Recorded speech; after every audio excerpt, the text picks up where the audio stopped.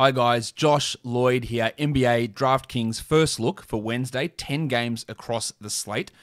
Let's take a look at that first game, but before we do, notification bell, give it a ding, give it a thumbs up, leave your comments down below as well. First game we're looking at is the Portland Trailblazers taking on the Detroit Pistons. In this one, Dennis Smith Jr. is out for Detroit. The Duke, Wayne Ellington, he is doubtful. So some real big opportunities for some guard minutes there. The Blazers are 7-point favorites. The total is 220.5. Hamidou Diallo is someone we're going to have a look at. They haven't bumped his salary enough. He's at 4,600. He dropped 43 points last game. I really like him here, and I love the fact that on the other side, Damian Lillard is down at 9,500. His recent games haven't been particularly good, averaging just 41 over the last 3 and 39 over the last 5, but down at 9,500, there is value in using Lillard there, I think. Jeremy Grant, bit too inconsistent for me. I'm not all that keen there, while Saban Lee is at 4,300, and he should get the vast majority of those point guard minutes. He had 34 last game, so I do think he is an option for us. 6,000 for Robert Covington. Well, his recent form would tell us that that's worthwhile, but it is coming on the back of 8 blocks in the last 2 games. That's really bumping his numbers up, so I'm not 100% convinced in using him here. CJ McCollum's at 8,000. He's playing really well, averaging 46 over the last 3 games. That looks pretty strong to me, while Norm Powell's at 7,000. Don't want to use him. And Sadiq Bey's at 5,500. Maybe for cash for Sadiq, but not particularly interested in his upside or lack thereof. Next game, Miami taking on the Indiana Pacers.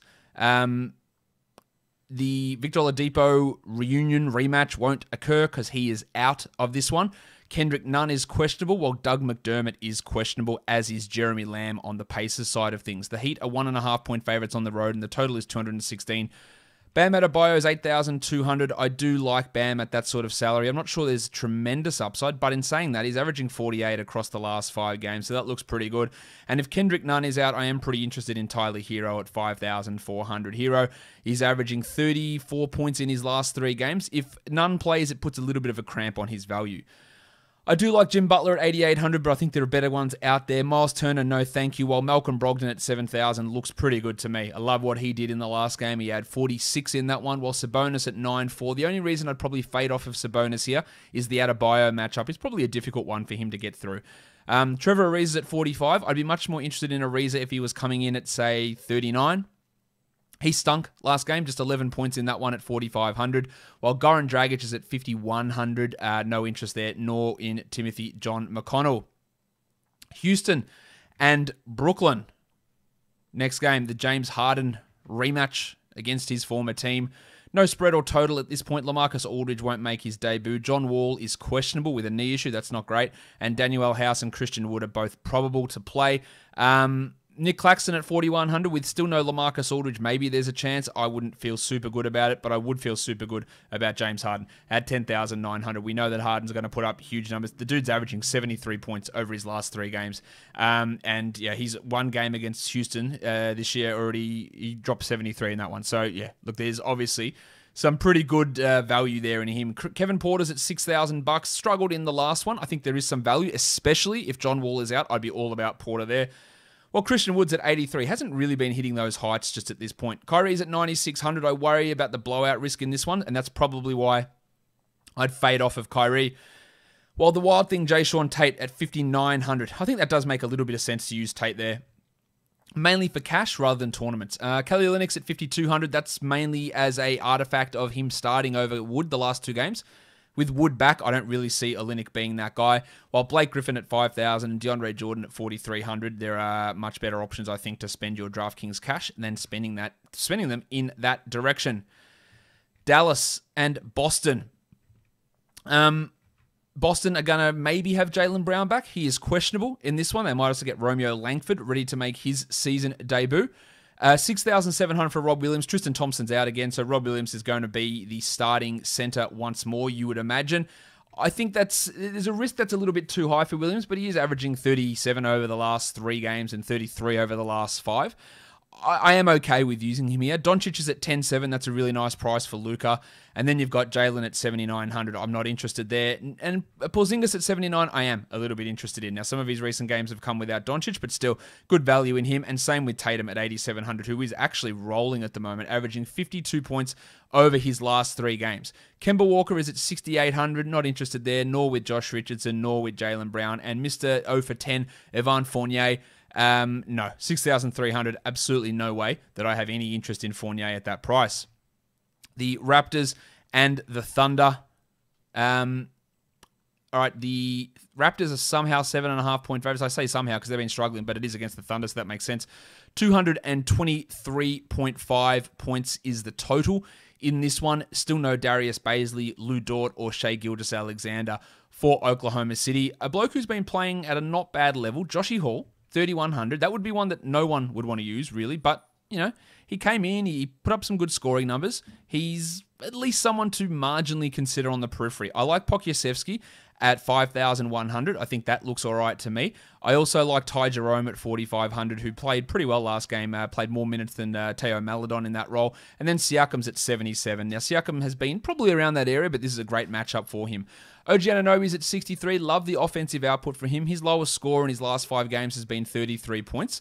So I do think that that makes a little bit of sense for OG to be used there. And then you've got Van Vliet, who I'm not super keen on, nor with Kyle Lowry. And Isaiah Roby's at 54. I do like Roby at that price. And then you've got Moses Brown, of course, who struggled a little bit in the last game with just 25 points, but 7,100, I actually do think that he is worth a go. I don't believe that Tony Bradley's going to cause any sort of concern with his value. All right, let's go on to the next game now. It is the New York Knicks. They are taking on the Minnesota Timberwolves here in this one. Look, should be a win for the Knicks, but in terms of Vegas spread, they're only 3.5 point favorites. So that's interesting. The total is 219. Derrick Rose has popped up as questionable with a sore ankle. We know Rose has had plenty of problems with those ankles in the past. Well, Josh Okogie has also been upgraded to questionable for the Timberwolves. Rose is at 4,800, and I'd feel okay about using him if he wasn't listed as questionable. While Jaden McDaniels, a guy that's getting a ton of minutes and producing some pretty good numbers at the moment, 39 in the last game and averaging 28 over his last 3. He's at 4,300. He works for me. I like Karl Anthony Towns quite a bit at 9,800. We're seeing the ball go through him so much more now. 97 for Julius Randle's probably a little bit too high, while Goose Anthony Edwards at 7,000 I think is probably right in terms of where his value lies, even with Malik Beasley back. Rowan Barrett Jr. is a little bit tough to get a handle on. We know he's quite up and down in his value. I wouldn't want to use Rubio or Malik Beasley, especially with the way that Beasley has played since returning from his suspension. All right, next game we're looking at is the Utah Jazz taking on the Memphis Grizzlies. News coming out today that Donovan Mitchell will not play in this game for a personal reason. The Jazz are 7.5 point favorites. The total's 230. Grayson Allen is questionable after leaving the last game early, and Justice Winslow, he remains sidelined. So does that mean more minutes for Desmond Bane? Does it mean more minutes for DeAnthony Melton? Well, we don't really know with Taylor Jenkins at this point, but there's some value to be had on the Utah side of things. Now, Jordan Clarkson's going to shoot horribly, almost definitely at this moment, but more opportunities without Mitchell there. He's at 5,500. He works for me. I like Mike Conley a lot against his former team at 5,800 with more ball handling responsibilities with Mitchell out. And then you've got... Then we've got Rudy Gobert at 8,100, who is a pretty interesting guy to take a look at there. I think that there is a real opportunity for him to drop big 40 pluses. He's averaging 45 the last 3 times against Jonas Valanciunas and the Grizzlies. Valanciunas at 7,600 is 40 points average against Rudy the last 3 times, but he's playing at a higher level than that at the moment. I don't mind him. Well, Ja Morant at this stage, with how Morant's playing, he just has to be a flyer, just a GPP sort of guy. That's probably just about it. I don't really see him being a great option there. DeAnthony Melton's at 4,000. He dropped 36 in the last game. The minutes are the big concern. Now, if Allen's out, I'd be way more interested in using, not Allen there, I'd be way more interested in using DeAnthony Melton if we do hear that Grayson Allen is sidelined. And then you've got Joe Ingles at 5,600, who probably does step into the starting lineup in place of Mitchell, and I think that would make a lot of sense to use Ingles at that sort of salary point. Next up, we have the Kings and the Spurs. The Spurs are 2.5 point favorites here at home, taking on the Kings. They got beaten pretty comfortably by Sacramento last time out. The Spurs 2.5 point favorites, as I said. Keldon Johnson's at 5,000 because he's really struggling. I have no interest in using him at this point. I do like using DeJounte Murray here, though, at 7,000. And then De'Aaron Fox, who's just rolling. He's averaging 53 over the last 5, and at 9,300, I'm okay with using De'Aaron Fox in this one. DeMar DeRozan's at 76, maybe. Derek White at 57, probably just cash rather than tournament, while Bud Hield's at 63, not interested in that, and Halliburton's at 61. I think it's okay, but I'm not particularly into it. I am into Rashawn Holmes at 7,500, who dropped 52 on the Spurs in the last game, while Pirtle had 40 back on Holmes' head, and he's at 5,800, so I think Big Yak can be an option for us here in this one too. The next one is the Bucks and the Lakers. Let's go on to that one. Yep, that's it. All right, we have got the spread is the Bucks 8.5 points, and the total is 222. Andre Drummond will be making his Lakers debut and starting.